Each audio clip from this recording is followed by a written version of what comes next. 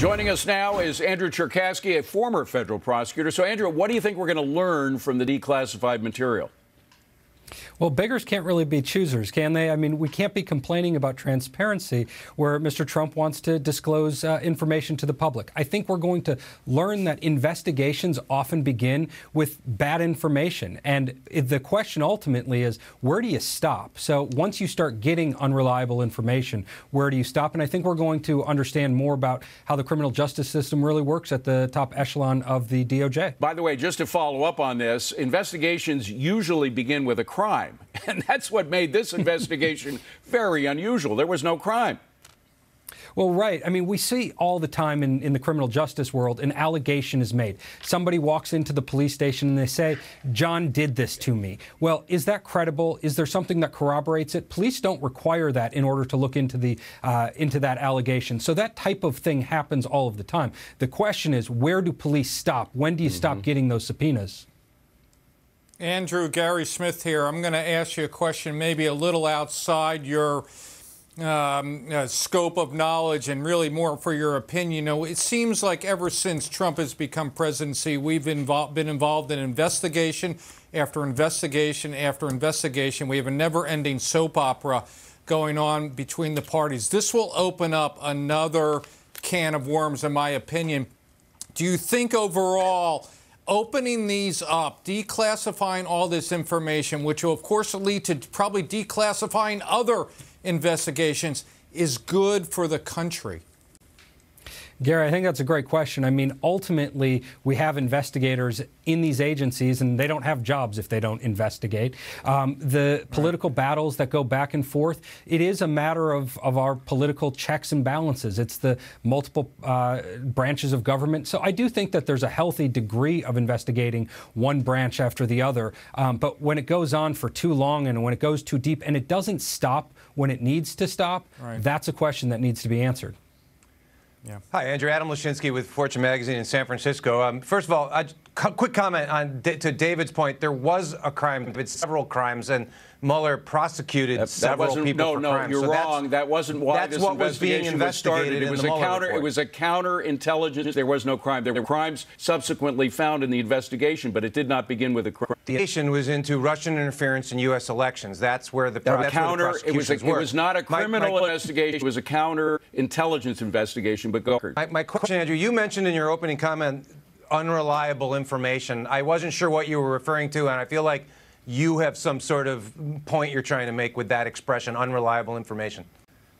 Well, it's not a point that I'm trying to make necessarily. It's the question where you have the president who has come out so often and said that it started as a witch hunt or started in some sort of fashion that was aimed against him. Well, he wants to know how it began. It's his department. He's allowed to direct and give those investigators a path to go. So he's looking into that. I don't think it's going to turn out well for him. I don't think it's going to show that there was an illegitimate basis to begin this investigation. I think the real question is, should it have stopped at a point before it did? Well, that's a great question, Andrew. Jackie DeAngelis in New York. My question to you is this. The president's demonstrated he's an eye for an eye kind of guy, and he feels that declassifying the information and getting to the bottom of what started the probe, if it was started in a surreptitious kind of way, is really important to sort of stop the dialogue, to put an end to this, because the Democrats are saying, Nancy Pelosi is still saying there's a cover-up. She can't tell you what is being covered up. Right.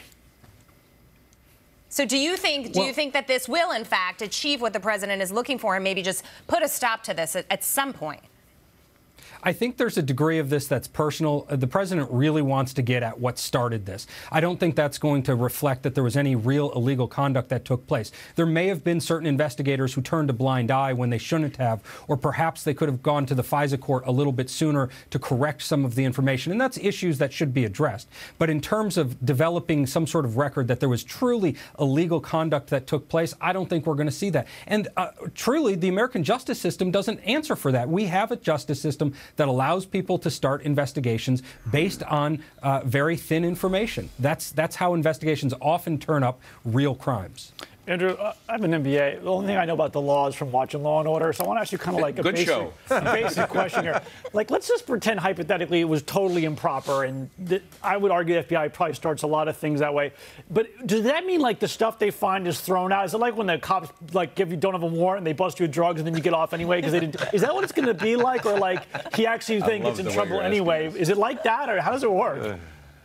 Well, I went to a great law school, but most of what I do on a day-to-day basis is based off of what I learned on Law and Order. So from that perspective, I'll tell you, at this point, it's really political. So I think that the president really wants answers. There isn't going to be some sort of revelation that something wasn't done exactly perfect and things are thrown out. There's no criminal process taking place. This isn't like evidence that's getting thrown out in a courtroom. This is, I think, mud getting thrown around in Washington, as it usually does. All right, Andrew, switching gears for a second. Congressman Jerry Nadler says that Robert Mueller is willing to testify before Congress, but he says that he wants it to be private testimony. What do you make of that? Well, I think there's all sorts of reasons. I'm going to start with the most practical reasons, and that's because Mr. Mueller is afraid to go in front of Congress in public because he has so much that he is obligated to keep private. Things like classified information, things like information that came out of grand jury testimony, and things in ongoing investigations. It is very difficult to parse through all of that in a very complex investigation when you're trying to answer questions from Congresspeople off the cuff. So that's realistically what I think is going on, but there are things we could look into it and read into it if we wanted to speculate. Hey, Andrew, very quickly, if in fact we find out from the declassifications that anti-Trump forces in the FBI and the CIA worked together and lied, in fact, to get that FISA warrant to spy on the Trump campaign, could somebody go to jail? Absolutely. If people were lying in their official documents that they're sending on those warrants, people go to jail. But there are typically very good people in the DOJ and the FBI, as far as I'm concerned, and the people I've worked with. So I would find that unlikely. But well, we've seen the memos. We've seen some very disturbing memos that indicate that not everybody there was on the up and up. But Andrew, thank you very much for being here. Appreciate it.